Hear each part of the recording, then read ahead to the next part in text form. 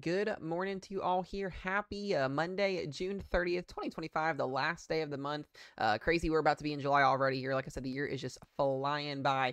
We've got some things to talk about today, not a lot to talk about. We're going to talk about the tropics briefly here. That's really what we're going to be watching. Severe weather is about to end really for the next couple of days after tomorrow. So we've got 2 days of severe weather to get through, very low end days. I'm not going to be doing any coverage, not anything like that. I do want to give you guys an update. Like I said, as I've been reminding you guys the last couple of days, I'll have a video today, a video tomorrow, a video on Wednesday. We will be on vacation next Thursday or this coming Thursday all the way through next Monday. So there won't be any videos or any streams after Wednesday morning is over with. We'll be gone until that following Monday. So just a heads up on that. If you guys need weather updates or anything, you guys can follow Connor's Climate Corner both on YouTube here and on TikTok. He'll keep you guys updated on that. I want to go ahead and briefly talk about what's going on in the tropics here first. Then we'll go to the severe weather side of things, kind of talk globally, and then kind of go from there. This will be a very short video today just because there's not a lot going on. So we'll keep it at minimal. We do want to go ahead and start with Tropical Storm Barry, or what was Tropical Storm Barry. It did make landfall last night, is now moving through Mexico with the remnants. So lots of heavy rainfall, some wind with that down there as well. That remnant low will be moving its way through Mexico, eventually moving back off the coast here, where we could kind of see some interaction with our tropical storm down here in the Pacific Ocean as well. We've got Tropical Storm Flacine down here as well, expected to become a Category 2 hurricane by later on tomorrow afternoon, and then eventually move its way up here into Baja California. We've also got another area of disturbance to watch down here just south of that. After this storm, or after this hurricane moves through, we'll be seeing another chance of another development down there. We've also got to watch closer to home, as we do have the chance for a stalled out cold front to produce or to set up a low pressure system at the end of this weekend that could potentially become our third named storm of the year. So we do need to watch off the east coast here, off the coast of Florida, going into the weekend here, where we could see a tropical depression or tropical storm spin up as well. 20% chance of development right now from the National Hurricane Center with that there. So we'll keep you guys updated on that. Like I said, not a lot going on with severe weather other than today and tomorrow. We'll be in a more of a lesser severe weather pattern, and then we'll start to see maybe some things ramp back up after we get through this weekend going into next week. We'll kind of hit on that, kind of talk briefly on that, but we'll go ahead and dive into that hurricane outlook here just briefly here. I'll mention this one more time. Tropical Storm Barry, or what was Tropical Storm Barry, now remnant low Barry, moving through Mexico right now, bringing heavy rainfall, wind out there. If you are back down there in Mexico visiting or vacationing, there are people that do that. Just be safe, be weather aware out there. There could be some problems out there with the heavy rainfall that happens. And then, like I said, we are watching 20% chance of development. This has not increased or decreased since yesterday once it was issued. We'll see, potentially it may go up a little bit with the percentages, maybe up to 30 or 40, as we continue to see trends with our models in terms of what's going to happen with the end of the weekend here. Remember, this is not supposed to develop until probably Friday, Saturday, or Sunday. Excuse me, at the end of this week here. So we'll keep you guys updated on that and kind of go from there and talk about what that does in tomorrow's video and in Wednesday's video. So we'll go ahead and go to the Storm Prediction Center, kind of talk about what's going to happen today. A very, very low end risk for severe weather, a widespread marginal risk today for much of the plains, much of the Ohio Valley, much of the Northeast up here, back down into the Arkansas area, back into Tennessee, getting down here into northern Mississippi. So very low wind threat today.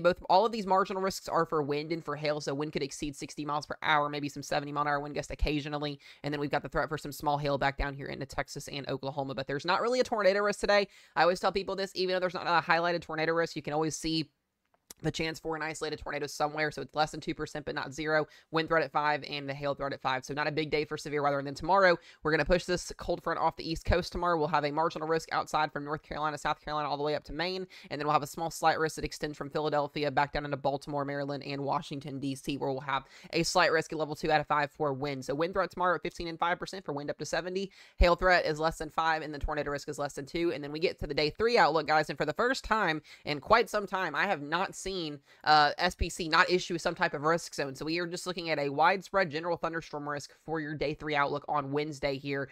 So that's something to be excited about. Not going to be looking at too much of any severe weather going into Wednesday, going into Thursday here. We could see severe weather return going into Friday, Saturday, and Sunday, somewhere up in the high plains. Potentially as a little shortwave trough or two moves its way through. We'll kind of talk about what that looks like here in just a second, but I don't think it's going to be anything too ridiculously crazy. We'll keep you guys updated on that in the next 2 days if anything changes with that here. Now let's talk about our global pattern and kind of what we're going to be seeing here over the next couple of days here. Like I said, we are continuing to see this little shortwave trough move its way through. This is what's going to move its way into the Ohio Valley and the plains later on this afternoon, giving us a low end threat for severe weather across the Ohio Valley, across the plains, across the Northeast. We get into tomorrow here, and that trough continues to advance eastward here, giving us a threat for damaging winds and a low isolated tornado threat and a wind threat for tomorrow. And then after that, we start to see ridging take over both on Wednesday, Thursday, Friday, and Saturday here, seeing most of that troughing stay up in Canada. We see a little bit of troughing set up on Friday across the Midwest and the plains here, giving us maybe a low and like marginal risk day of severe weather, maybe on the 4th of July here. But even if that happens, I don't think it's going to be anything that's going to ruin people's 4th of July plans. So wouldn't be too concerned about that. We are going to have to start to watch this little spin down here, this little cutoff low back down here into the west side of Florida that could eventually develop into potentially our next named storm. We'll see if that happens. May happen, may not happen. And then we do start to watch, like I said, some troughing return both going into Saturday and both going into Sunday, where we could see some severe weather across the plains again going into the weekend here. And then after that, things just get a little bit more uncertain on what's going to happen. What we do know is we're probably going to see a pretty big trough setup going into the following week. We'll see the models have been pretty consistent with this, more than about 10 days out. So we got to watch it for trends, see what happens with this. But this would bring some colder air aloft back down for a below average temperature trend again through the middle of July, as well as possibly some severe weather. So we'll keep you guys updated on that, but mostly going to be looking at a non-active pattern until we get back into the 2nd and 3rd week of July, where I think things will pick back up again. One more thing I do want to show you guys before we wrap this video up for today is going to be just the total rainfall totals that we're going to see here. We are going to see the threat for some heavy rainfall back down into Florida, back down into the Panhandle of Florida, getting into southern Georgia, the Southeast down here, where we have that remnant low develop. If this does in fact develop into a named storm, or something that could cause some damage with the wind or anything, we'll let you guys know, and we'll keep you guys updated throughout the week in terms of like video forms. I'll try to make some videos on my phone if I need to this week while we're on vacation, but if not, most of this will just be heavy rainfall. We could see a pretty good amount of rainfall in western portions of Florida, getting into Tampa, getting up into like Tallahassee, getting into southern Georgia, southern Alabama here, getting up in the Carolinas. So a pretty significant swath of heavy rainfall between now and next Monday on the 7th of July, where we could see 1 to 3, maybe some 3 to 5, and maybe some higher totals than that in some localized spots. But other than that, mostly everybody else will be seeing general thunderstorms with a 1 to 3 inch rainfall rate total potential, or not rainfall rate total, but a 1 to 3 inch total of rainfall through the next 7 days here. Other than that, I just don't see a lot of issues for the 4th of July. So if anything changes over the next 2 days, we'll let you guys know. We'll keep you guys updated. We'll have tropic updates as well going through the next 2 days. But other than that, guys, be safe, be weather aware, and we'll see you guys in the next one.